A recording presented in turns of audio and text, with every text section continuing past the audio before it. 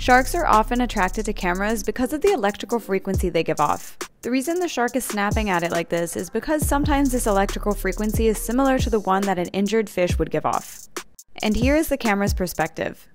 You can see that she isn't biting right away, she's actually using her senses on her nose first, and then does come out of the water snapping like this. This biting reaction to a camera is very rare but definitely can happen, so it's a good thing to be aware of.